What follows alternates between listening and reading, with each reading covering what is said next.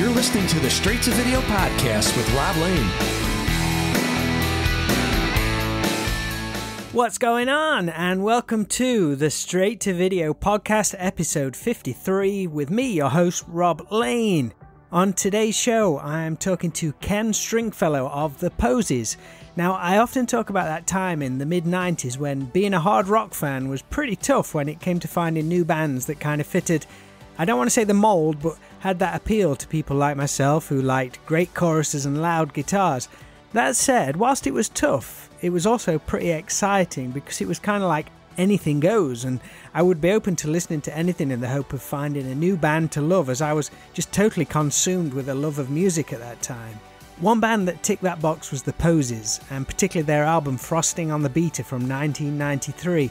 It had all the great elements I was after, great pop hooks but with slightly angular guitars and melodies, not as dark or aggressive as the crop of alternative bands that were taking over the world. And as Ken has mentioned in other interviews, the Posies acted as kind of an alternative to the alternative, which I think sums them up perfectly. Diving into a conversation with Ken can lead down many paths. The career of the Posies alone could take up many podcasts, and both he and his longtime bandmate and songwriting partner in the Posies, Jon Auer, have both performed as part of the band Big Star. In 1997, though, Ken was invited to be part of one of his biggest influences, R.E.M, and would tour with them for many years and also appear on several of their albums. During our chat, though, we dive right back to the beginning, and Ken is wonderfully open about his childhood and his time in school, both the good and the bad. We talk about how he and Jon would meet and strike up a friendship and songwriting force that is now in its fourth decade, and the incredible chain of events that led their band to get the attention of record labels and radio stations all over the US. We touch a little on how it was to join R.E.M, and we also talk about his upcoming live shows in Spain at the end of this month. Yes guys, actual real-life live shows. If you want to keep up to date with Ken's solo work, the Posies, or find out more about this month's live gigs, then the best place would be to find Ken on Instagram or Twitter at Ken Stringfellow, where there is a link to all his projects and ticket links, or you can visit Ken Stringfellow Music on Facebook.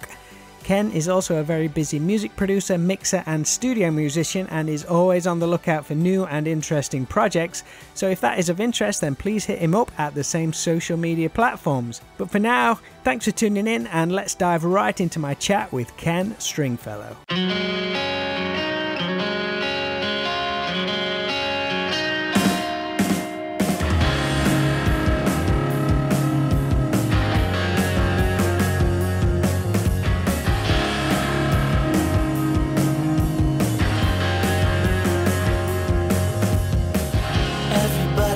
So hard, everyone is on the line, everybody's moving sideways, hoping there's more to find.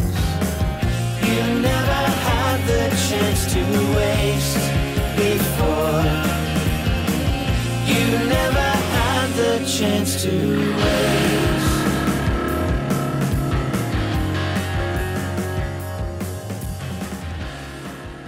So you've lived in France for some time now, right? Is it like the mid-2000s? Yeah. My wife and I got married in 2003. And just like the song, we got married in a fever, hotter than a pepper sprout. It was such a fast engagement to wedding kind of whirlwind that, you know, we were in the midst of our lives. You know, I lived in Seattle and I had a house and my career was based there, and she lived in Paris and her career was based there and she had her apartment. So it was kind of, it wasn't this long thing where you get together, then you live together in an apartment and then blah, blah, blah, and eventually you get married. We just, boom, got married and then had to figure out how to put these two lives together on different continents. And we discussed both possibilities of her moving over to the States or moving to France. And her career is a little more dependent upon being here than mine was. And I was, to be honest, kind of interested in trying something new. And to be fair, I mean, without making things sound like a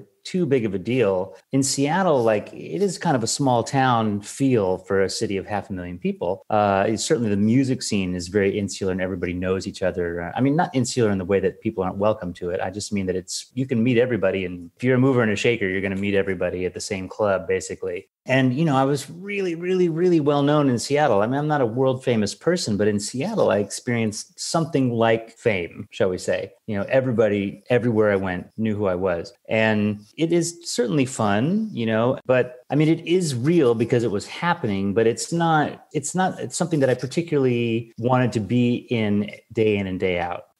It is, after a little while, people don't act normal around you. That's the weirdest thing, is you try your best to navigate the situation and you make people nervous, which is just weird because I'm like really not an off-putting person. At least I don't think I am. I'm kind of a nervous person. Everything had a certain charge to it. It was fun to some degree, but it's not the kind of thing. I think personally, my personal view is, especially as a young person, you'd have to be particularly self-aware to navigate that successfully in terms of not developing some, so we say, unpleasant traits. I mean, like it's that absolute power corrupts absolutely is true down to the scale of non-absolute power. I mean, you're well-known or famous, you don't have absolute power. And we've certainly seen the tables turn on people in the last year as those people kind of were protected from scandal up to a certain point. That's completely different now. But still, you have a asymmetrical relationship with your environment in a sense, and it gives you certain advantages that I think would be hard if you have any kind of weak temperament. It would be hard not to use that tool in a sense. And it's too tempting. It's like the ring, and you can become rather corrupted by it. Anyway, I just felt like I'd kind of been there, done that, and it was interesting to challenge myself because there was no challenges in Seattle. I didn't have to pay for anything, and I didn't have to open a door. If I walked up to a club, the door would open and I would be beckoned in. So I'm more interested in learning and growing and developing. And I saw moving to France, a place where, of course, the Posies had a big hit in France, and we do have a name here, but it's not like Seattle. I mean, for the most part in Paris, like I went around my business with a completely indifferent population, and that was absolutely fine. And, all the other challenges of learning a new culture and a new language. And it's like a very healthy mindset to have, really, especially later on in your career. You could have easily just kind of cruised on for however long in Seattle, but it is kind of a healthy mindset to think, right, I'm going to flip things on its head and make this jump. Yeah, there is that thing, and I'm not saying that France is the ditch, but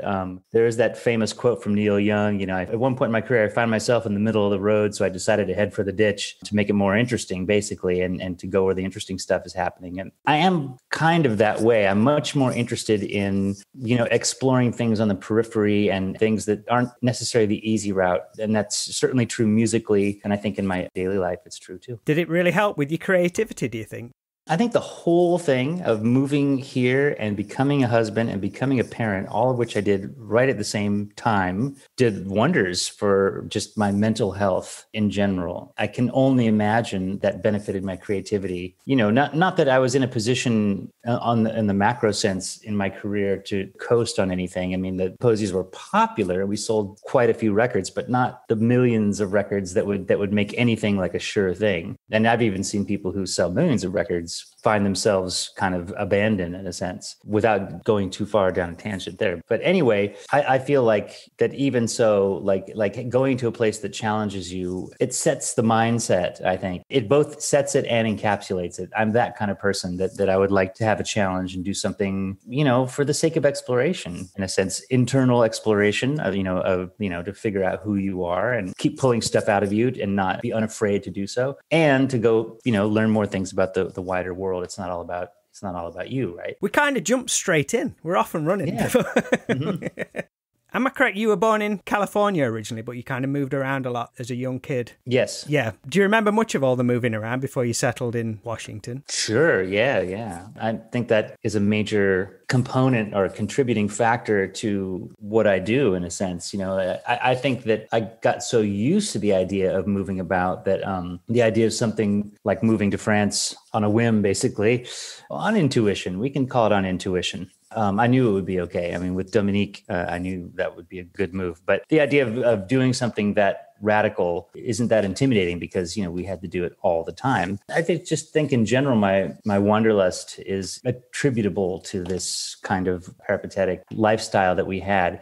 I would say we moved every year or two up until I was like 9. And this is everything to do with my father's line of work. My dad worked in television. He worked on the executive side, sales executive, selling ad time. So now and then he would get a better gig, at another station, started at ABC in LA and then moved over to CBS while he was still in LA. And then when I came along, he was working for CBS and then, would go to the New York station or the Chicago station or the Detroit station and be based there doing their thing. By the time my parents split up, when I was 9 years old, my dad moved over to television syndication, which is basically like relicensing existing properties so that they have a second life. Although that's changed a little bit in recent years, and the company that he worked for was creating programs and selling new programs as well as old stuff. And that's where they made their big money. But anyway, yes, I moved around quite a bit. Did you get to experience any of your dad's kind of occupation from the point of, as a kid, your dad worked in television? Was there any kind of crossover or was it cool for you? Yeah, it was super cool. My dad was very well known and worked a long time at WBBM in Chicago. Bill Curtis, who now is the host of a super famous podcast and radio broadcast show, was the anchor there, and got to go down and see the news get cast and meet him and the weatherman and all this kind of stuff. And that's kind of like a big deal when you're a kid. Those things seem a little bit larger than life. And later, when my dad worked in syndication, he worked for 20th Century Fox. And at one point, we went to LA probably to visit my uncle, his brother. And because my dad worked for 20th Century Fox, he got me onto the set of MASH so I could watch them tape an episode, which was really cool. Did that kind of break down boundaries of what you'd seen on TV than actually seeing it in real life? Like, oh, shit, that's how they do that. Yeah, I mean, it looked really, it looked incredibly fake. It just didn't look convincing at all in person. And that's really interesting. I didn't really take that into account. And what's weird is that now I've seen that MASH episode a couple of times. So it's a thing where there's a nurse from Sweden, and there's the whole scene that I was watching is her and Alan Alda's character awkwardly kind of try dancing.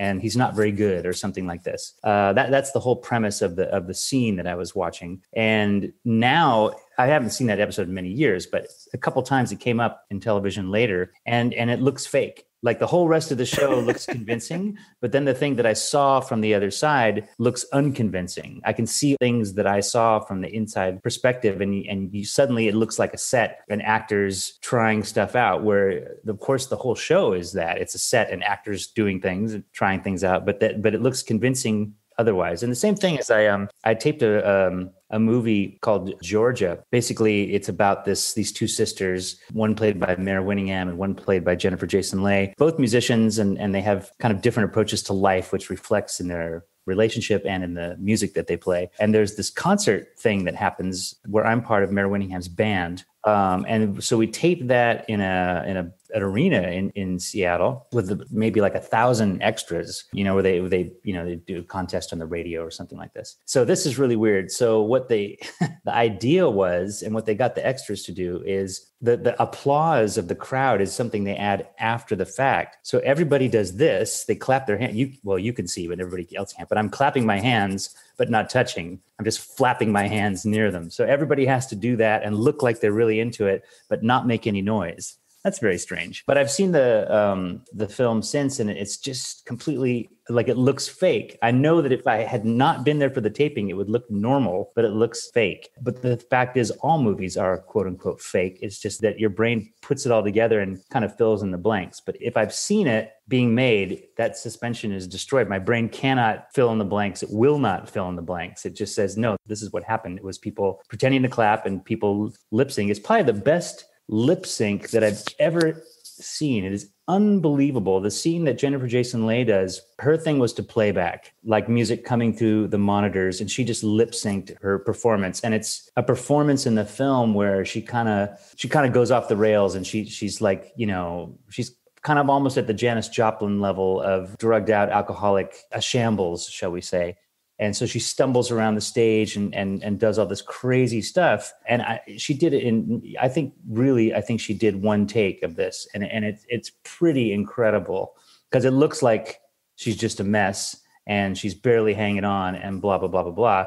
But to be honest, she's such a good actor that, she knew exactly every block, every place that she was supposed to stumble and move to on a certain cue for an unbroken take of like a, 3-minute performance. It's really crazy. The thing that we did with Mare Winningham was live, kind of an acoustic tune with Stephen Souls, who has played on a bunch of stuff and produced a bunch of stuff in the 70s and 80s especially. That's really nice, except it's not as cinematically interesting. So we basically start to play the tune, we get it like a few bars into it, and then cut to scene. When was this shot? Oh, geez, a long time ago. 92, 90, something like that. Yeah.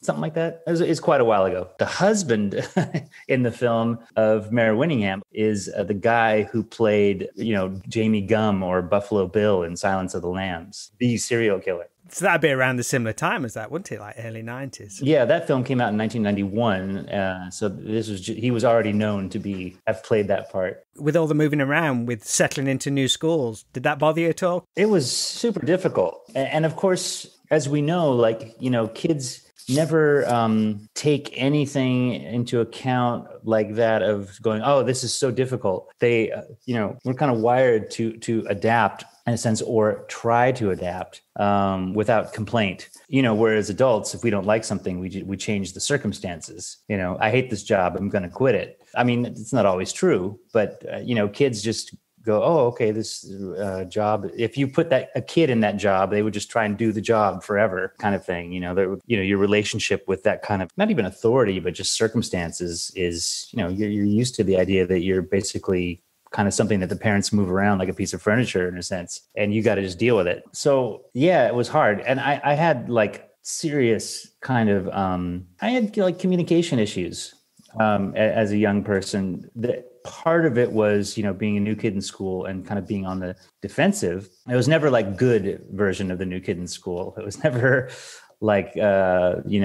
coming in where you feel like you're kind of, special in that sense of oh, yeah, I'm coming from some cool place and I'm going to take over this town or something. This is not how I felt. Yeah, some people say that they can kind of reinvent themselves. I spoke to other people who've moved to schools a lot, and they saw it as an opportunity to kind of reinvent themselves each time. Yeah, I think I was playing catch up always. And I was always younger than everyone in my class. I started school early, so I was always a year behind physically, which does make a difference. Difference in height in 1 year of kids is pretty radical. And just in general, I was always a little bit, I was always a kind of shy and withdrawn bookworm kind of person. And I just didn't have that scrappy kid energy that a lot of young kids have. And so that made it harder. I was kind of just perfectly designed by nature to be an outcast. And I took to it all too well. Yeah? No, not really. Did you latch on to other outcasts? It was difficult. Over the course of my stay in a particular school, I could usually eke out a friend or two. And it was tough. I won't lie. And I think the only thing that really got me, I had music as a refuge from a very early age. The incomprehensibility of my fellow classmates was terrifying to me, especially when I first started school. And all the more curious is that, and maybe this is projection, but it seemed to me that when I played records, my parents' records, starting at the age of 4 when I started school, that those people made sense to me. When I put on a record, I was like, oh, I understand where this is going. And there was an emotional language I was picking up on. It seemed to me that was clear in a way that other children who are just very chaotic, and et cetera, were not. The only thing that did change, I think, is I have to say when my parents split, which was their method for handling it was to keep everything out of sight. So it was just, one day my mom coming by my room and saying oh yes, well, I'm going to the grocery store, so I'm going to be gone for a couple hours. Also, your father and I are getting divorced and we're moving to a new town. And then later today, I've got a meeting with them. They're what? What did you say? My mom tried to kind of sneak it in there. And it's just no discussion, shall we say. And then we just moved to a whole new town with a whole new vibe once again. But I have to say that what saved me in that first year is my last year of elementary school when we showed up in Bellingham, Washington, is I had a really good teacher, like really good. He's a young guy and just, hadn't completely been burned out by the school system yet. So he's enthusiastic and he cared. So, it didn't take him long to figure out that I was different, and that after a couple of, few weeks of being in class, he took me aside and he said, look, you're like years ahead of what I'm teaching. Like, you're not in fifth grade. What was the subject? Sorry, he was teaching. Oh, it's just, general, is fifth grade is elementary school. So he taught us all day, all subjects, from math to history to English to whatever. So we didn't move from class to class. That starts in middle school and the next year. So he said, there's nothing I can teach you that you don't already have. So here's your job for the rest of the year. Your job is to turn in creative writing assignments, whatever you want. Fiction, poetry, reports, I don't care what it is. Turn them in on a regular basis. That'll be fine. And so that's what I did. And it was a great year. And it just gave me lots of confidence. Finally, somebody kind of took pity upon me. I think that I was in that position all through elementary school of being ahead because I was a really, really avid reader and writer. I'm a self-taught reader and writer. So, we spent the first years of elementary school learning how to read and write. And I was already there. So it was a slog, So finally somebody said, hey, maybe this kid should have something else to do. And so that was great. Then came middle school and kind of started out that way a little bit, but you don't spend the whole day with one teacher. So they have a little less chance to look in at what you're doing. And then the middle school, that is to say 6th through 8th grade. So, getting in there around age 11, it was the worst. Yeah. Because that year difference of me and my classmates suddenly became comically exaggerated. I mean, we're talking about puberty here and everybody hits it a year before I do. And I was just, I was like a pudgy, nerdy kid with a bowl haircut and I got glasses. And kids are the worst, man. They're ruthless. It was ruthless. So I had a really, really traumatic bullying experience, very, very it was the same group of kids. And it was a daily ritual of beating and humiliation that lasted about a year. And it was traumatic. I mean, I have full on PTSD from this experience. And it's so hard, in today's world, I'd like to think I know kids have got social media now, which is another element of badness, but I'd like to think at least in a school system it's a little easier for kids to kind of talk to somebody, but back then it just so tough. Yeah, there's a little bit of structure around bullying and anti-bullying, and it's policed to some degree. I mean, kids will always be cruel and whatnot. It's a cruel world, but this was certainly worth an intervention at a certain point. I mean, I was I look like, I don't even know what, I look like the Seattle Seahawks uniform. I was just different colors of blue and green for a year. And, my mom just kind of didn't, of course, all bully kids hide it and are ashamed. But at a certain point, I mean, if you look at one of my school pictures from 7th grade, I mean, I look like I have some kind of cancer or something. I'm brown and green and black all over my arms. It's clear that somebody has just been wailing on me. And my mom just didn't really think, she had her own shit going on, post-divorce build up her life and career. She'd been out of the workforce for many years. And she was, I remember around that time, she became a realtor in this town of Bellingham, which was, fully in a recession. So she spent a year basically not doing anything. And that was a big bummer. She married my stepdad, and that was a good thing. He had a good gig, and then my mom got a good gig, and all was well. But I just think my mom was somewhere else mentally and was not on the case. Probably thinking, oh, Ken will tell me if there's a problem. She's probably using that kind of logic. Indeed. And I'm sure it's possible that she even maybe tentatively inquired a little bit, is everything okay? And of course, I'm going to say yes, because it's a shame. I just, all the things, and of course, my mom did many things, wonderful things, and all parents fail. There's no way that any parent has gone through the process of parenthood without missing something. There's too many factors. You're going to mess something up. But I will say that, there was only one of me. I don't have any brothers and sisters. It's pretty easy to keep track of me. And now watching the way we have been much more hands-on with our daughter, who's also an only child, it's just such a different vibe.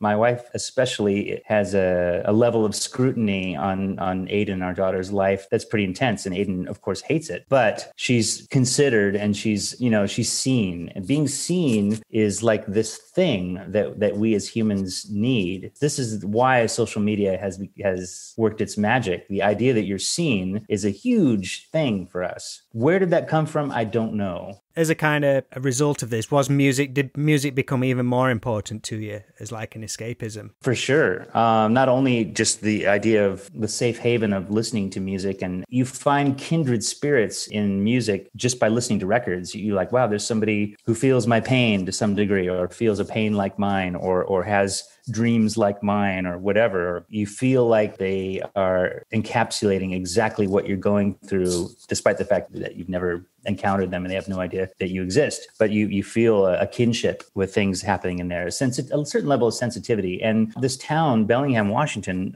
has many lovely things about it. It's certainly grown now and is quite a desirable place to live. But I would say in early 1980s, post-recession, and the Northwest was kind of a backwater. None of the economic success had come to the Northwest that was going to come with the tech waves that came with Amazon and Microsoft, which has affected the whole region. But anyway, that wasn't there yet. And I would say the town was somewhat in a recession. It was a dying mill town, basically. And it had, if you've ever seen this film, The River's Edge, it had that kind of vibe, just like a lot of lost and angry kids who, there was a certain level of delinquency like in any town, but I don't know, people just had that edge, that frustration. And I'm sure there was a class element in the bullying as well. I definitely lived on the posh side of town, but I don't know. It wasn't expressed as thus, but yeah, we can imagine those lines in there. But anyway, in sixth grade, luckily before really the bullying thing had really started, I made a good friend. We had an interest in the same kinds of music, and he was already playing music quite a bit. I'd taken piano lessons, so I knew a little bit. And around the time I met him, I had discovered guitar. My stepdad had arrived into our life with a guitar. He didn't play, but it just kind of ended up in his care. And I was like, hey, there's a guitar in this closet. So I, taught myself how to play guitar. Well, this friend and I started playing music together, and we formed a band even as early as sixth grade. So that was kind of in place as a place to, at least I had an ally. He wasn't around for the bullying thing. There's only so many ways I could get home from school. I lived very close to my school, and there's only two paths that I could follow to get home. And so it was easy to find me isolated and, whatever, do your thing. You said you was attracted to your parents' music. What kind of stuff was that? Was there kind of a transition from going from their music to finding your own identity through music? Yeah, for sure. So, what they had in their record collection, there was classical music. There was some, the more popular end of the jazz spectrum, like Dave Brubeck, I truly love. But they didn't have like heavy stuff like Miles or something like. They didn't have any like hard bop or anything like that. More of the more approachable end. My mom had a couple rock records in there, like a couple Beatles records, Beach Boys record. My dad was really into kind of the crooner age, Sinatra and Nat King Cole. Those things I love as well. A little bit of the light end of the rock spectrum. I think the most contemporary music that we had was probably the Carpenters. Also great. Songwriting masterclass. I love all those things. Yeah. Well, yeah, they harvested from the best of the best. And the players on those records are incredible too. So yeah, really, really good stuff. Luckily, the Beatles records were in there to kind of get me into something that had a little bit of an edge. My mom had a copy of Revolver, which is a pretty edgy record. But yeah, it wasn't until we moved to Bellingham that I started buying records on my own. I was turning 10, so it was about time I could save up my lunch money. This is pre-MTV, 1978. So I listened to AM radio at first, and that was still pretty good. And I was really into the hits of the day at that age, 10, 11, which would be like pretty quality stuff like ELO and ABBA and the Bee Gees, all amazing in terms of songwriting and production and et cetera. So these were great records. Then I started kind of going through at a certain point, like especially with my bandmate Chip, we,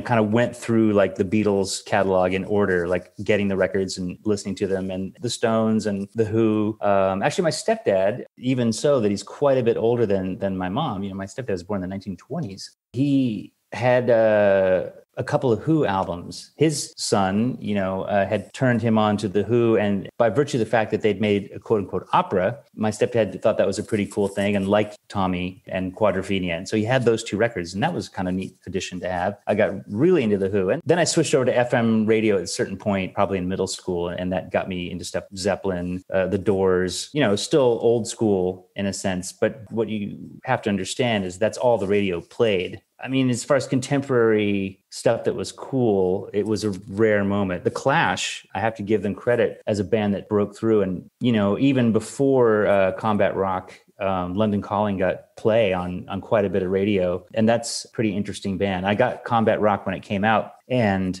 of course, Should I Stay or Should I Go is a very simple, almost a throwaway tune, but there's definitely some really out there things going on in that record. And I really, really loved that album. I'd never heard anything like it. Where was you buying records from? Did you have a local record store? We had a few actually in this little town. First one was like downtown, and it was small and dark. I can't remember what that one was called, but we're talking, I started going there and I bought the soundtrack to The Hobbit. That's how early I was going to this record store, and contemporary records, kind of buying a few different places. But it didn't take long to discover there was a shop called Cellophane Square that mixed used and new records. And that was a great thing. And so that was a real paradise. And especially, of course, in high school, blah, blah, blah. I mean, I really started going out. But in middle school, we're in that age where you could still buy original pressing Beatles albums for not too much money.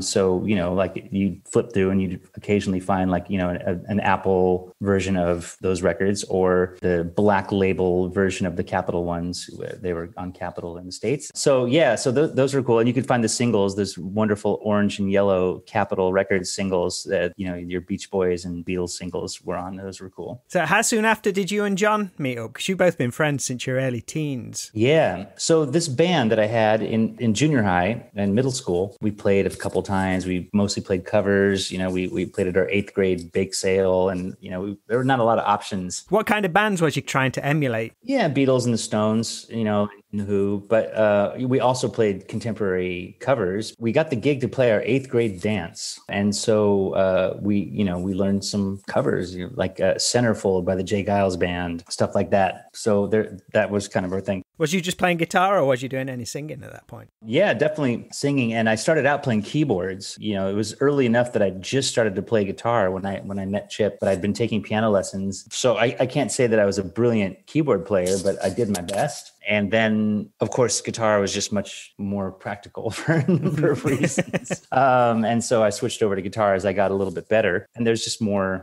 rock that you can do with two guitars. I don't know. It's kind of a classic formula, shall we say. Anyway, so people came and went in this band. But Chip and I, who are friends to this day, stayed pals. And then, then came high school. So he and I and the drummer, Dean, I'm sure there was a bass player involved, but I just can't remember which one it was at that point. But you have quite a history of bass players. Yes, well, this is how it goes. We still notionally we're playing together. We get together at the drummer's house and play and jam in the garage, whatever. No real ambition, and there's no gigs, and we're starting high school, so school's a little bit more challenging, etc. Well, this is when we met Jon. So we're all freshmen in high school, and I was 13 for most. Well, I was 13 starting high school, and a little bit behind as always. But by the time the school year rolled around later, I was 14. And we had heard about this kid who'd moved to Bellingham, who was supposed to be this incredible guitar player. Word went around the whole town about this prodigy. So the thing to do back in those days was after school, you go downtown and you hang out. You basically loiter. You go to record stores, you go to the guitar store, kind of make the rounds as it were. So Chip, my friend, and myself were going by one of the guitar stores downtown, and we heard this, blazingly guitar, and looked inside, and there was this, kid, with a, bowl haircut, really young, blazing away, playing, note for note, like Van Halen, and really incredible stuff. I've never seen anything like it. And we said, well, that has to be the guy, that's this kid that everyone's talking about. And right then and there, Chip said, okay, he's going to join our band. Let me go talk to him. And sure, he joined our band. It was a good sales pitch from Chip. What did joining our band mean? It means we got together a couple times in the garage and jammed a little bit. But it was clear from those first meetings that in terms of ambition or just worldview, that Jon and I had a lot in common. Chip, God bless him, and I'm sure he would be the first to agree, was always, talking about, like kind of like getting famous, and, you want to have like a hot car, and you want to impress the ladies to some degree or whatever. He had all these like kind of material. He was a good musician and he loved music, but he also couldn't help but work these kind of material aspirations into it. And Jon and I would just kind of look at those conversations and kind of like, yeah, sure, but we're here to play music. That's perhaps not going to help down the line as well when things get really, if you are taking it serious, there's obviously going to be some real down times where you're making zero money, really struggling, where if you've got ambitions of fame and money, that's even perhaps going to seem even further away when it gets into the real down and dirty element of it. Yeah, depending how hungry you are. I mean, some people have, they'll do it at any cost, the Madonnas of the world, whatever. I mean, like there's that attitude, or like the Gallagher brothers or something like this, like they will accept nothing less. Fair enough. That's great for them. For you guys, it was just the creativity and the enjoyment of creating music and making it as good as you could. Yeah, that's the thing, is we're already okay. That's the whole thing. I mean, fame is nice to some degree. As we've discussed, it can be kind of fun. And certainly the success kind of could give you a certain stability and longevity that takes the doubt away from your future. And every kind of creative class, career is full of uncertainties. Just like any corporate career is full of uncertainties, you can always be fired. But while you're not fired, there's this steady paycheck thing that makes a job quite appealing in certain ways. But for the creative mind, I guess like my notion of safety has always has different criteria than other people's notions of safety. Basically, if I'm not being actively hunted and killed, I'm cool, Did you guys connect on any other similar interests, such as films or books or anything like that? Because you say you're an avid book reader. Well, yeah, but we didn't really have time. Like I said, it was just a couple of jam sessions. When we met each other's eyes during rehearsals, it's clear we're going like, we're not in the same trajectory as the others. The drummer, Dean, is a really nice guy, but he was just there for fun, there's nothing wrong with that. Music should also be fun, but he, I don't think he was like seriously looking ahead. And somehow Jon and I just knew we were looking to a different horizon than everyone else. I don't know how we knew that about each other, but we just did. So at this time, now I'm 14, he's 13, he's still in middle school and I'm in high school. So that was it. When we weren't jamming, we weren't seeing each other, we weren't pals yet. But then the next year, now I'm in my sophomore year of high school and Jon comes to my school as a freshman, we had the foundation of a friendship. And then, since we were at school every day, then we could actually be friends and be pals. And then we could, discover all the things. And yeah, so I wouldn't say Jon has ever struck me as an avid reader. That's not really his thing, but he was definitely a film buff even then. And he definitely, of course, remember, everything that we're talking about is pre-internet. There's no Google search, zero. Like all you can do is maybe read about something in a magazine, maybe find that same record or film somewhere available in a video rental shop or in your record store or whatever. But there's just no certainty in this whole thing. And it took a lot longer to connect all the dots and kind of explore. It was a much slower process. But anyway, I would have to give credit for Jon for bringing to me all kinds of pretty exotic films and heavy stuff, lots of weird experimental films and foreign art films. Even at that age, like your early teens. Oh, yeah. Absolutely. So that was cool. And I, continued to, of course, as music and film kind of came into my life at that point, I wasn't as heavy a reader as I had been when I had no friends, but I still took on heavy stuff when I could. But yeah, we were just kind of going and musically,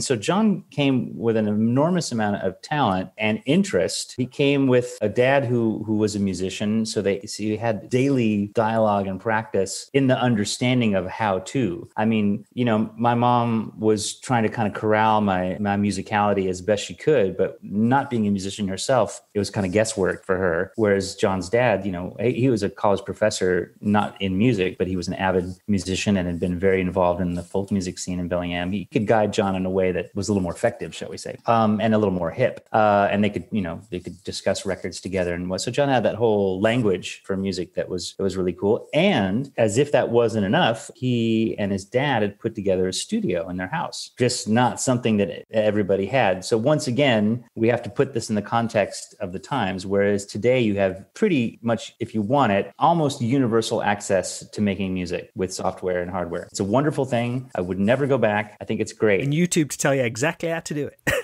and all this instruction. Yeah. So back then, like nobody had a home studio. I mean, that's just absurd. You needed a tape machine. You need to know how to run it and take care of it. Not that this wasn't like a giant, like 24 track or some kind of professional, it was an 8-channel reel to reel tape machine. And that was plenty to get the job done. So, we had that as our playground for all through high school. So was that your first recording experience as well? I would imagine it was at that kind of age. Almost. Okay. Almost. It was simultaneous to, I had another band in high school called the Genetic Defects. It was weird. Like we did like pretty experimental, bizarre music. And of course we did most of our recording, like we'd play into a cassette machine, a whole bunch of musicians playing at once with a little bit of mixing on the way in, and then ping pong that through a mixer to another cassette machine. And we'd play more stuff on top of that. And we made some pretty strange, yet somewhat sophisticated recordings with this method. And at the same time, we also played gigs, and in those gigs to flesh out the evening and to,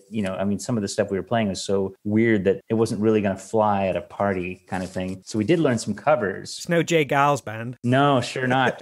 And so we went to this, there's a guy named John Memolo in Bellingham. He's still doing music there. And it's kind of interesting. He's like one of those guys that was totally like he looked like kind of like Rudy Sarzo or something like that. He had that kind of Motley Crue hair, and he's like a kind of a metal dude back in those days, but he's kind of become like really like a Beatles-esque like power pop guy. And he's just kind of, his Motley Crue hair just kind of stayed the same and just kind of condensed into like Ramone's hair. Brilliant. Cool, right? Like he's a cool guy. But he was really the first guy that actually went to something called a studio. And what it was just like he had a room in his house that you could set up and play in, very small. And then next to that, another little tiny room. And there's just a 4-track on a table. You could run some mics up. But he recorded us in like 1984. And it's really around the same time that I started going to John's house and playing at his place with this other band. So we had another band with that the famous Chip, my friend from middle school, was in with John, and that I joined eventually as a keyboard player. And this band was incredible. So this band was called The Process, and it's absolutely like Journey or something like that AOR stuff. The musical interlude in Boogie Nights? It's that band, essentially, without the drugs, making 80s power rock, basically.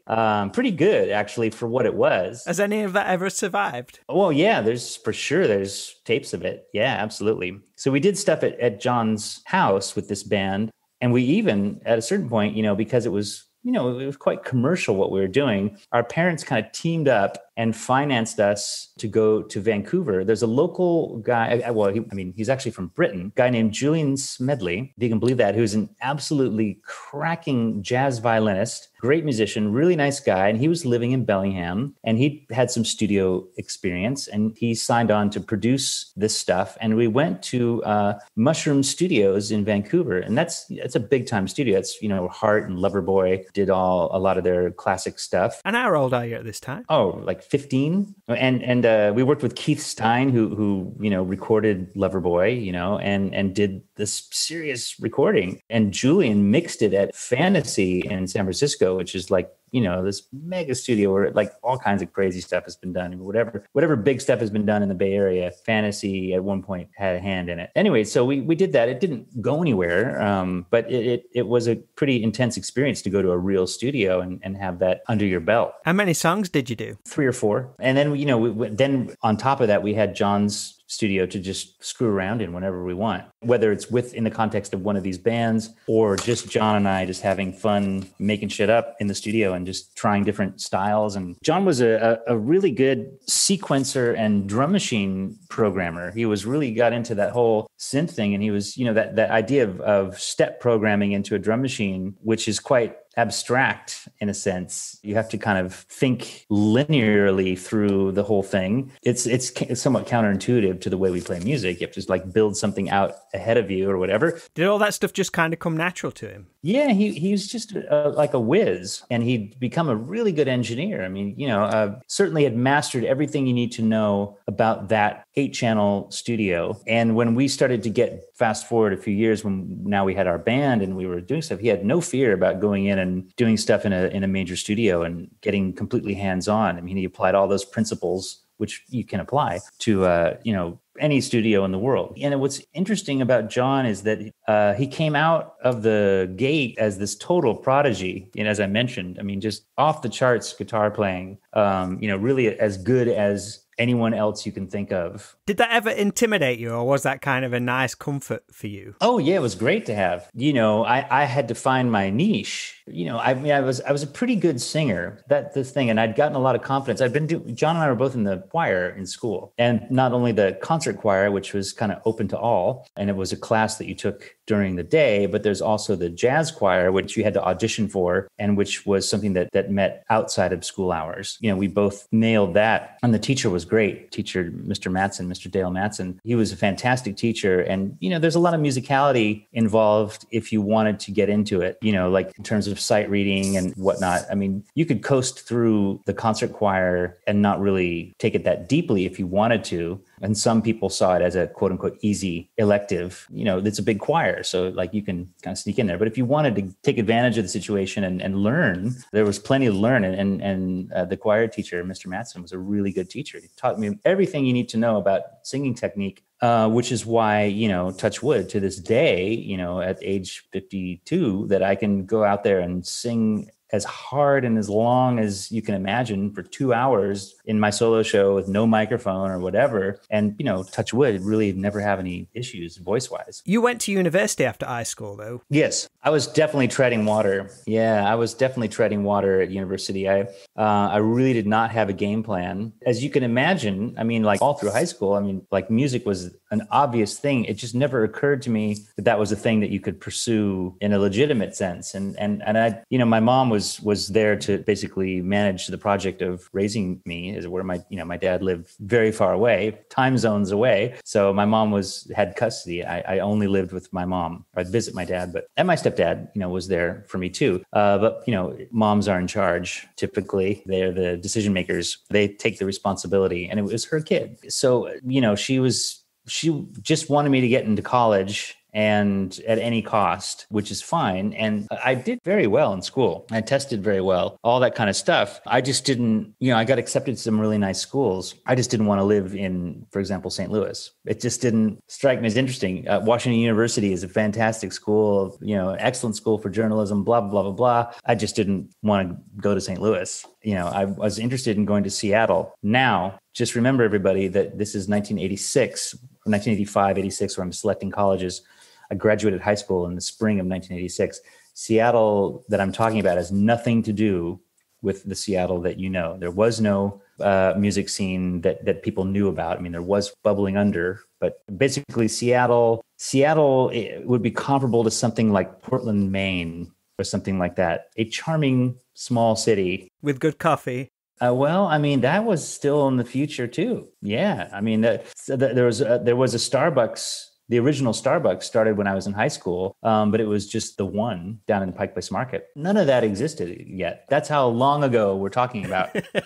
The seeds were sown. I mean, Microsoft existed as a company, but it hadn't become a ubiquitous world power yet. It was just starting. Starbucks, like I said, was one store. They hadn't started their real expansion yet, et cetera, et cetera. And the music scene, none of the bands that existed except Soundgarden. And Soundgarden was not the Soundgarden that Soundgarden was a bit more like the Cult, I would say, would be the closest to comparison to the early Soundgarden vibe. Not that there's anything wrong with that. They hadn't found their own voice yet, shall we say. Anyway, but Seattle was the big city for us living in Bellingham. It's 90 miles south of us, and it was the place to go. So I just wanted to go to Seattle. And so I went to the University of Washington, which is not a bad school, but not as elite or as probably stimulating as schools I could have gone to and was accepted to. But I wanted to go to Seattle. And my mom was, of course, a little bit disappointed with my choice. And I didn't have a game plan. I didn't know what I was going to do. I was hoping that it would become apparent. But what became apparent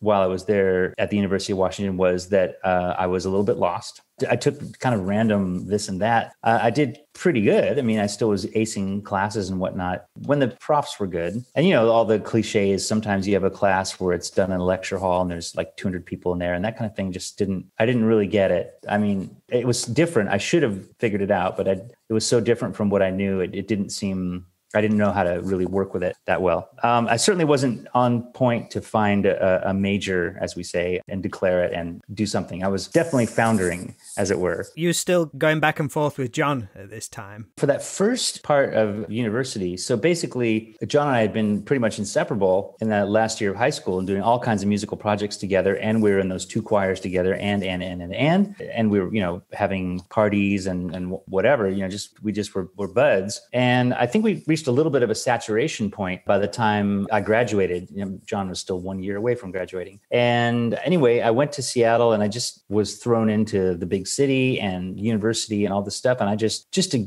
get my feet on the ground and get some traction, I didn't really look back to any of the relationships from high school. I just was kind of getting into this whole new thing and was frankly, completely overwhelmed. So it was a while. It wasn't until I'd written some songs living there in the dorms at the University of Washington. So, you know, after the first semester, so we've gone through Christmas break, etc. I probably saw Jon over the Christmas break, probably went home. But it was the beginning of 1987. So somewhere a third into that first year of university that I demoed some songs. And then I felt like I had something interesting to share with Jon. These are songs, some of which ended up on our first album. And he'd, of course, been doing the same. He had a studio. Of course, he was demoing songs. And we found that, I don't know, just something had changed in terms of what we were, the kind of stylistically and quality-wise. We felt like something had kind of gone up a notch. What were you listening to at this time as a fan? I was listening to The Replacements quite a bit. Husker Du, which, you know, I started my love for Husker Du in high school, but they actually came to my university and played on their last tour while I was there. And that was like insane. I was very into R.E.M, you know, and R.E.M also came to not my college, but they came to Seattle. You know, now I was in the big city, so I had access to shows. It was much more challenging when I was in high school to get to Seattle for a show. You know, it was an hour and a half drive and somebody needed to have a car, permission, blah, blah, blah. But here, you know, there's shows all the time, you know, bigger stuff and stuff at the university. I was listening to, you know, whatever, New Order, Bauhaus, Love and Rockets, and stuff that I still loved from the high school years. This was kind of the beginning. I was a big fan of Squeeze, and right around this time, they had a hit in the States. They broke through. They had a hit that was on MTV and the radio, and that was cool. They came to town and I saw them play, and yeah, just, you know, like stuff like that. The Smithereens, I really loved. And yes, that's a good comprehensive list there. Robin Hitchcock was a big one for me. Firehose, you know, some of the other SST bands I loved. Very cool. So kind of the whole Posies dynamic with Jon, was it all just kind of organic and just built up, or did the two of you kind of sit down and say, right, let's focus on this as much as we can? Yeah, I think it's really the latter in a sense. I mean, musically, I think we'd arrived at something, the thing that united these diverse, you know, something as diverse as Husker Du, New Order, Squeeze, Elvis Costello, and the Replacements, and blah, blah, blah.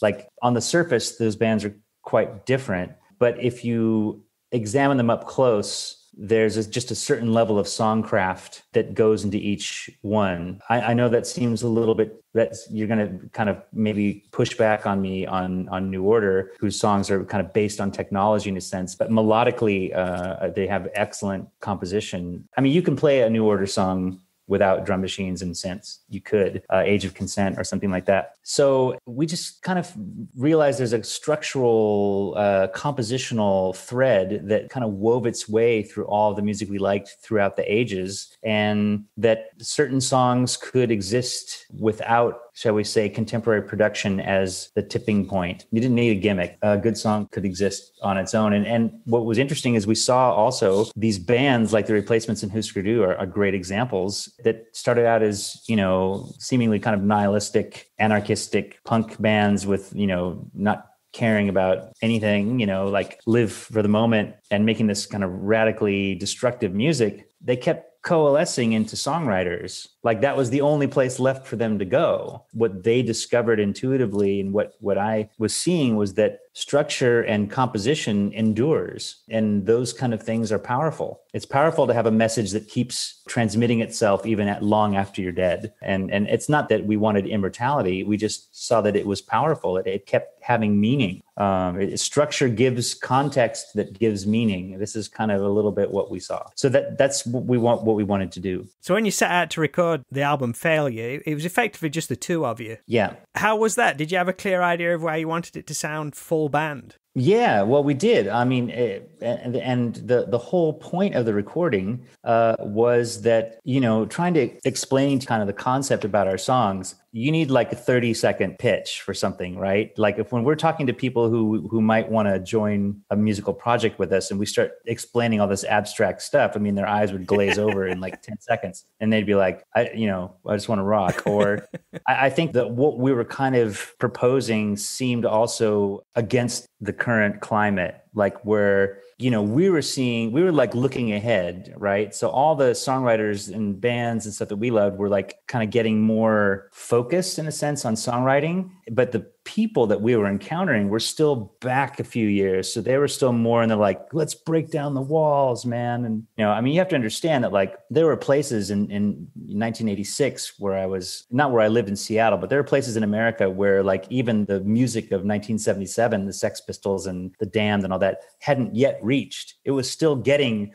to certain parts of America. So that's, Seattle was more hip than that, but this is kind of where we're at. Like people are still like, I went to high school with people who were, still doing the like spiked leather jackets and mohawks and stuff like that. And, there's just a little bit, that's like already old. In Britain, like people have been doing that starting in like 1975, 1976, right? So, like it just takes a long time for those cultural ideas to penetrate. And so we were like, even in Seattle, dealing with people who still thought that the idea was to deconstruct, but deconstruction was already over. The music had already moved forward, just nobody had noticed. And we were looking at being on kind of not a cutting edge, but taking that concept a little further. It was really hard to get people to sign on board. So what we decided to do was to record all the songs with all the parts so that we wouldn't have to explain what we were doing. They could just listen to it. And this is like a demo to get bandmates. This is exactly how we conceived this recording. We did not think of it as an album. We happened to have about 12 songs, and we had a couple others that weren't quite finished. So those went on the wayside. But in the end, we had 12 songs that were finished or ready. And so we just recorded them. But a radio station picked it up, right? Like unsolicited. Yeah. So basically, after we made the recording and we played it for a friend or two, they would say, well, to me, it sounds like you made a record. I mean, it's got 12 songs and it sounds good. So like, I don't think this is a demo. And we're like, oh, okay. Well, then we'll just put it out. I mean,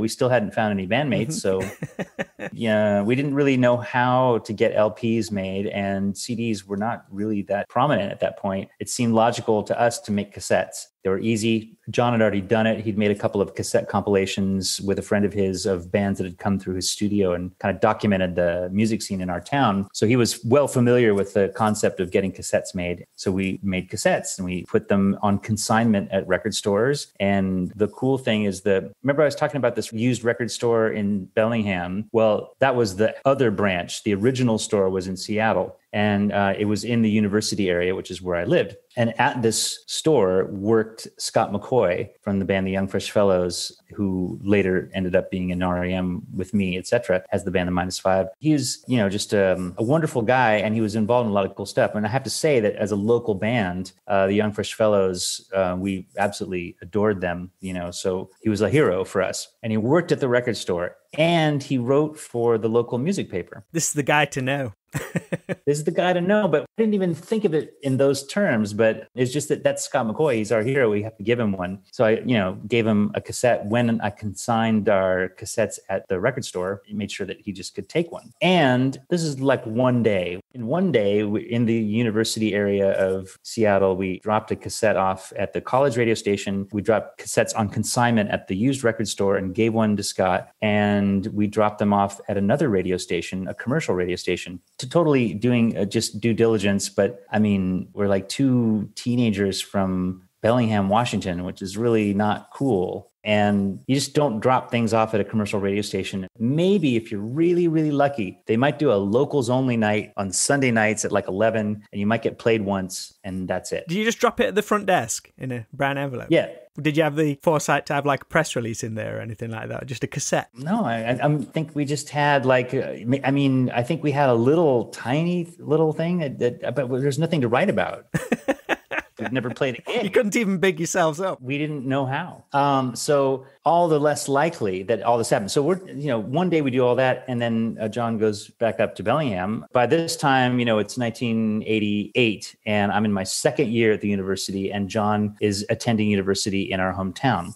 And like a week later, I see the Rocket, which was our free monthly music paper, came out, and there is a review from Scott in there in his column, and it's an absolutely glowing review. Then I turn on the radio, the commercial station, which is the one I listened to, that they were playing music I liked, like Camper Van Beethoven and Soul Asylum, bands that were like the Replacements, and it was a commercial station, but it was cool. And I turned on the radio like I always did, and there was our song, and I was like, what? And then like an hour later it played again, and then it played again. Like it was playing every hour. Like we went into the top level rotation for no reason other than the guy heard it and liked it. Was the guy getting feedback from listeners to like, oh, we like this, play it again? He soon did. Yeah. I mean, it actually, it went completely viral. I mean, people started freaking out, and, we didn't have a band. But then Scott, God bless him, I went by the record store to thank him for the review, blah, blah. And he said, oh, hey, do you guys want to play a gig? My wife's band is playing, it's like a Wednesday night at a tavern in Seattle. And we're like, yeah, sure. No bandmates. So I'm like, shit, what are we going to do? So I had this biology class I was taking. I had spoken a little bit with a guy there. He'd admired my 11 Rockets t-shirt, and he'd mentioned that he plays guitar, and then he had a roommate that was a drummer, blah, blah, blah. And he might have even said, hey, we should jam sometime or whatever. And so I was like, listen, I know you got that roommate that's a drummer, and, you can play guitar. Do you think you can play bass? I'd played bass on the record, but I was absolutely sure that I couldn't play bass and sing. It seemed like a pretty arduous task, considering that record was probably the first time I'd ever played bass in my life. So I didn't think that I had the technique to sing and play bass. But I didn't have to explain anything anymore. He was like, he's like, yeah, I heard you guys are all over the radio, like blah, blah, blah. And I said, yeah, I got this gig and blah, blah, blah. So turns out they lived just a block up the street from me. So I, went over to their house with John, and we jammed, and it sounded great. And in 10 days, we put together our set based on the album and a few covers to round it out. And we played this gig. And of course, there's already anticipation about us at this gig. Word had gotten around, and people heard us on the radio. People knew the songs to some degree. And then from that point on, it went really mad. We were like trying to make as many cassettes as we could with like several cassette decks. John moved to Seattle, and he got a gig working at a record store down there, and he would just take boxes of promo cassettes and bring them home, and we'd put, new labels on them, tape over them. Sometimes they were too long, sometimes they were too short. There wasn't another song turned up at the end of it from the previous ones. Sometimes, yeah. And sometimes the last song would just stop halfway through. Nobody cared. And we started just to get, we had a PO box. We'd gotten clever enough that we'd printed a box in the post office on our cassette cover. And we were just getting mail, and we were getting letters from like EMI and RCA and all this kind of stuff, and other stations, because no station wants to be left out. Once there's blood in the water, then the big like a top 40 station in Seattle, like we bypassed the rock stations and went straight to KUBE, which is a CHR station, and they played us. And so they did an event like we'd been playing for 1 month. The thing is, I had to put this in context of, in Britain, you have somewhat of a tradition of this kind of thing where people are really eager for the next cool band, and they can go from they've been together for 5 gigs and they're, playing to 5,000 people and they're on the cover of music magazines. I mean, maybe that era has passed a little bit, but it's not unusual for like the Arctic Monkeys and the Stone Roses. I mean, it didn't take them long before they were playing huge venues. Instantly the buzz band. Yeah. This kind of thing in the States, it's too big, and our media isn't that powerful. It's too diverse, and the regional radio and everything. We can't do that in the States. It's never really worked. But in Seattle, we had something like that. I mean, like we maybe played 10 gigs and we were playing a show on a beach sponsored by the Top 40 station for like 2,000 or 3,000 people. And it was just insane. I mean, it was like total madness. I mean, that was a free show, sure, but it gave you an idea of the familiarity. We played a free show when school started in the fall of 1988. And now we've been playing all summer. We played a free show at the university in Bellingham outdoor that usually, is their back to school show. And usually they had a kind of a okay local band and they'd get a few hundred people coming by, and there's like 3,000 people showing up for this kind of thing. Our page, when we did our record release, because we got picked up by the local label Pop Llama in Seattle, and we put the LP out in December, we still were good for like 1,000 people paid in Seattle, if it was all ages, because our audience was mostly underage like we were. There seems to be a lot of instances, particularly in your early career, you and Jon meeting in an area which you weren't originally from because you travel around, your unsolicited album getting on the radio, which was perhaps unheard of, and also forming a band at a time when there was such a shift in music which took place in Seattle, which you guys would eventually kind of become associated with. Definitely. You obviously have to have the talent and drive to have longevity for the career which you've had, but are you someone who kind of believes in fate and unusual opportunities like that? If I didn't believe in those kind of things, I'd have to be a pretty strong resistant, because I mean, my whole life is like these weird, unlikely, serendipitous kind of things. If that was a currency, I would be Jeff Bezos, like really. It is a kind of currency. It is kind of allowed me to live kind of an incredible life. I'm not even going to say kind of. I've lived this incredible life and done all these amazing things that just, I feel like this could have happened to anybody. I mean, we did work hard. We do have some talent. We can sing, we can play, we can write. I mean, there's a lot of people who work hard and can sing and can play and can write who don't get the same lucky breaks as we do, or we have, shall we say. So it's really mystifying. There's so many. I mean, everybody who was on my wall my wall of posters in high school is someone I've either joined their band like R.E.M. or I've at least played with them. I've played with John Paul Jones and I've played with Ringo and I've played with John on Whistle and all this kind of stuff. I mean, it's just weird. That's great. I'll kind of bring things to a close. There's a couple of things I just want to touch on. The whole R.E.M. thing would be a whole new podcast on its own, I would imagine. But how was that for you, being a fan and getting to join them for such a long time and being plugged into that whole massive machine? Was it everything you hoped it would be? Well, I mean, I certainly, it's not like I entertained a hope of one day being in R.E.M. It just seemed completely out of my league. I mean, they're one of my favorite bands, and certain records arriving at certain times, like Life's Rich Pageant, for example, when that record was about to arrive and when it arrived, I mean, that was a big moment for myself and my friends. And, just getting into their whole deciphering what their messages could mean and all that stuff. They're just such an intriguing band. Very important band to me in high school. And I dutifully, went to see them when they played in 1986 in Seattle on that pageantry tour and, just loved it. So it just, I mean, it doesn't, there's no clear path. It wasn't like, oh, one day I'm going to play with those guys. It's just, that's not how I thought. There's like, they're one of my favorite bands. I love them. And then just life kept putting me closer and closer. Really, the key to understanding it all is once again, Scott McCoy. I mean, the man who gave us our first review and our first gig, and Scott's karma is just kind of completely untarnished. I mean, he really is one of all the good eggs. Yeah. There are few gooder eggs out there. He's just such a cool guy and so kind, So because of his work as a journalist and musician, he'd gotten on R.E.M's radar. He interviewed them very early on, one of the first shows in Seattle, and had become friends with them, basically. And when his band, the Young Fresh Fellows, went on tour, they stayed at Peter's house. Peter and Scott are like the same guy, in a sense, except Peter is a little more dark and cynical in a sense and sarcastic. So they have that much yin and yang in that sense, and that Peter is snarky and Scott is the opposite of snarky. But they fit together. They both have the same encyclopedic view of records. These are guys that when I knew them in the 90s living in Seattle, each had like 30,000 LPs easily. I mean, an insane amount of records, and could tell you something about any one of them, no problem. So they had both that encyclopedic kind of vibe. So they were kind of destined to be buds in a sense. And it's just that Seattle became Seattle, which, like I said, I didn't go there because Seattle was the hot music scene. It was definitely not the hot music scene when I moved there. Like Minneapolis, maybe. Boston, maybe. But Seattle? Are you kidding me? I mean, Seattle, it'd be like, I mean, I'm not an expert on the UK, but it'd be like if Preston became the hottest music scene in the country or something like this. Okay, and that's no insult to anybody. It's just the last place you'd expect. Which is perhaps what clicks and what makes it so special. Yeah, it gave its individuality for sure. And it was just untapped. It was a rich resource that nobody knew about. There's all this stuff going on that makes Seattle interesting and unique, but it just hadn't been, nobody knew about it. It was up there in the corner. But so because Seattle was Seattle is why R.E.M. chose, surely, Seattle to make an album. They made much of Automatic for the People in Seattle.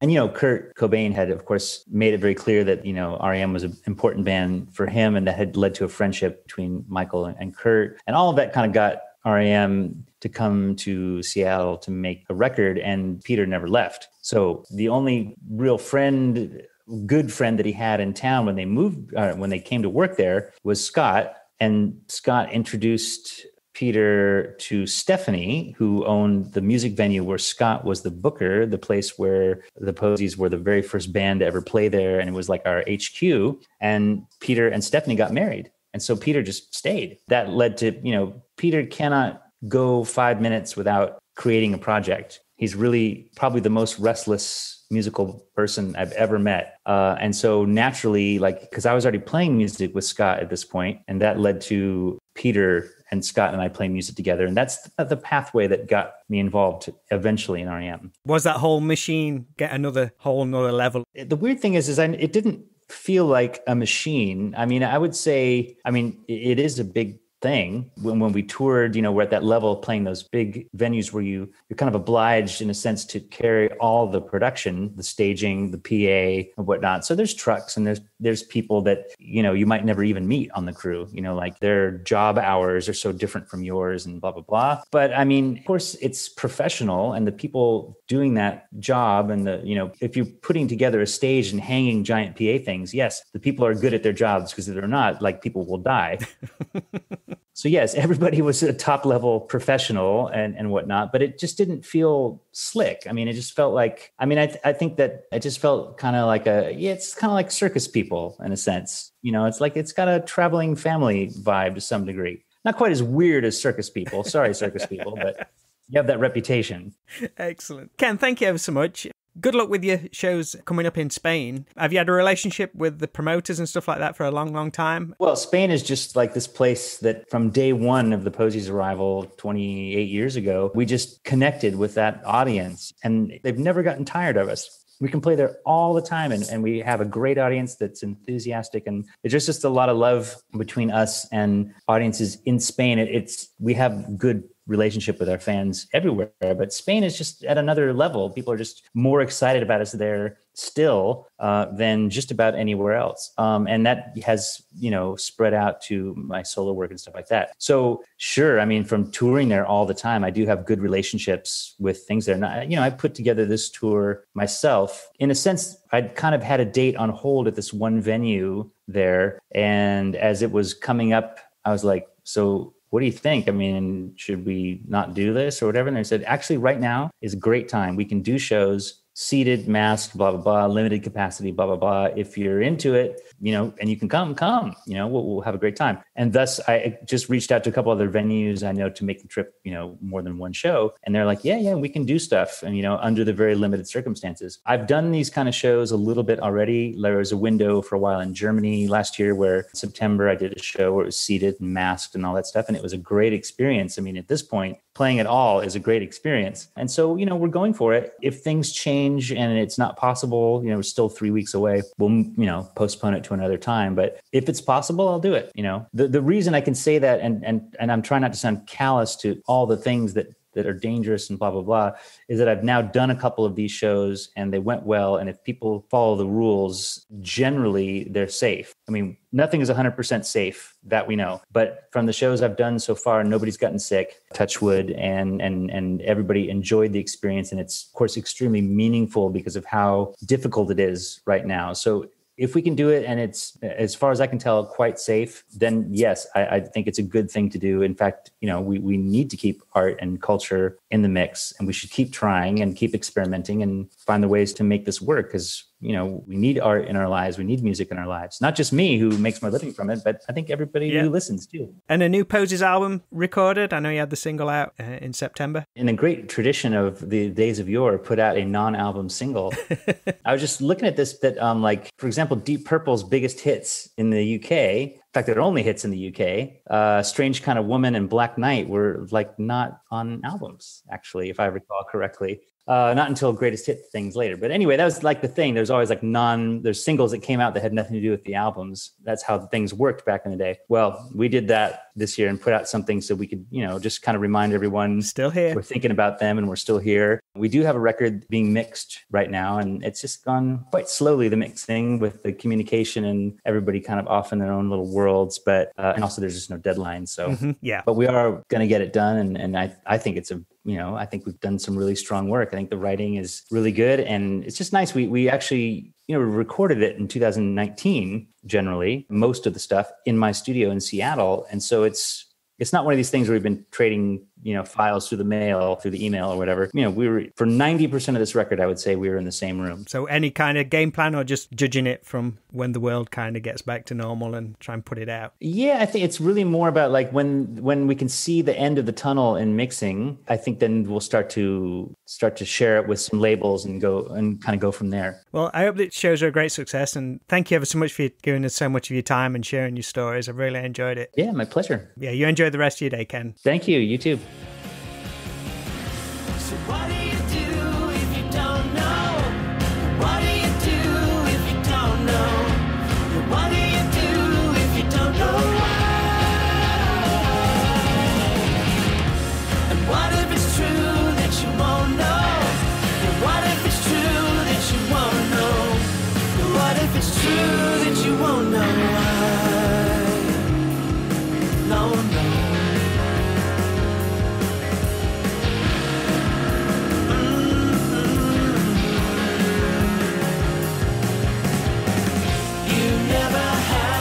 Chance to waste before. You never had the chance to waste. You never had the chance to waste before. You never had the chance to waste. Thanks so much to my guest Ken Stringfellow for really sharing some amazing stories during our chat. You're onto a good talk when close to an hour in, you've barely got through half of the things you wanted to ask. Ken was a great sport, and I loved hearing all about those early days. Hopefully sometime down the line we can catch up again and learn a little more, as I feel we've barely scratched the surface.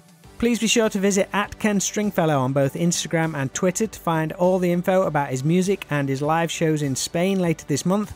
And any musicians out there who would be interested in working with Ken can contact him there too. As always, thanks to you guys for tuning in again to the Straight to Video podcast, and for all the great support and shares on these chats. This year's got off to a great start, so I hope everything is sounding good and you're having fun listening to the cool people I'm getting the chance to talk to. Can't wait to do it all again, so until next time, look after yourselves and speak soon.